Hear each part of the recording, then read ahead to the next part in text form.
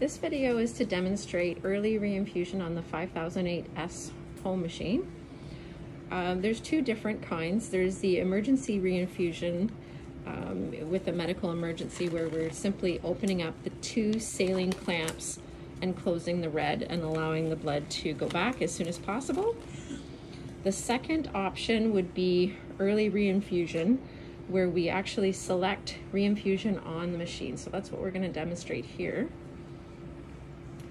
Okay, so if our patient needs to end treatment early for any reason, we're going to prepare our supplies first. So we're going to get the sterile 4x4 underneath the catheter. Going to grab one chlorhexidine wipe.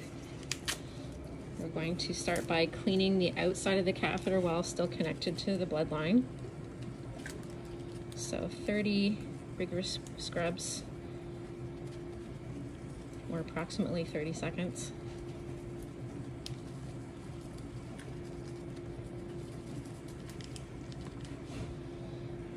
Okay. And second wipe for the other side.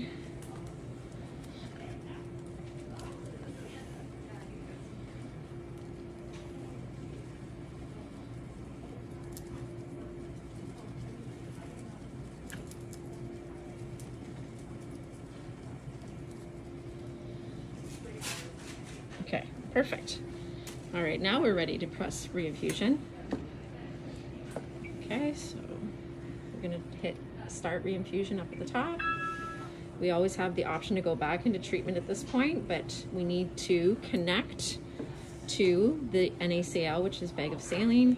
So we're going to clamp the two arterial clamps, disconnect the arterial bloodline from the patient,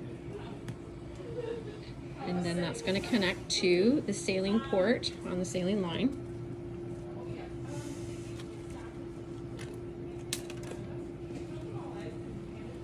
Okay, then we're going to open up the saline roller clamp and the large red arterial bloodline clamp. And then we're going to hit OK on the screen. Pump speed is automatically going back to 200. And the rest of the procedure is much the same as the op procedure that we would normally do. At this point, we can clean the tip of the arterial catheter. 30 scrubs.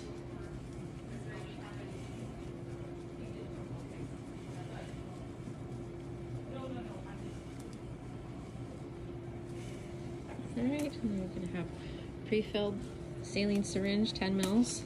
Remove air. Flush the arterial lumen, unclamp, turbulent flush, and then clamp and just leave that syringe hanging. All right, so once your bloodline is watermelon colored, you can stop your pump, check blood pressure. Patient's not actually connected, but yeah, we'll just go through the motions. All right, so you can see at this point in time, you do have the option to remove blood lines, go back to treatment, or continue reinfusion. So based on if you have a stable blood pressure, we will just leave as is for the moment. We're going to clamp the two venous clamps, disconnect from the patient, and we're going to open the door, remove the transducer, or AKA hydrophobic filter, attach the venous bloodline, and then we're going to close the door and just drape the line over the door, and then you can hit remove bloodlines.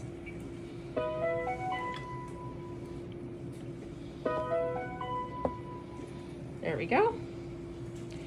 All right, now we're ready to clean the tip of the venous lumen. So 30 scrubs.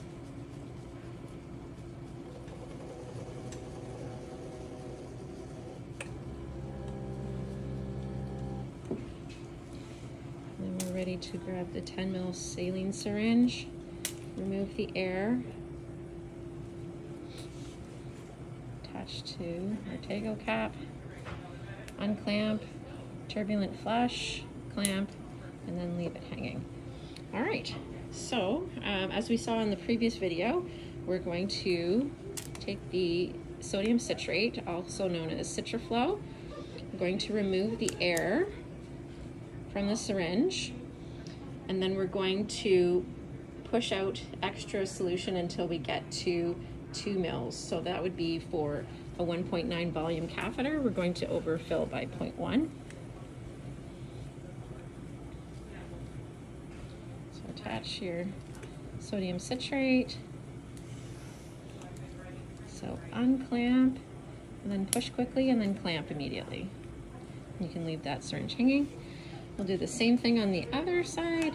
Take cap off, remove your air, and just push out the excess until you have 2 mils in your syringe. Switch out your syringes. And then quick flush, and then clamp right away. That maintains positive pressure in the catheter. All right, our patient is done.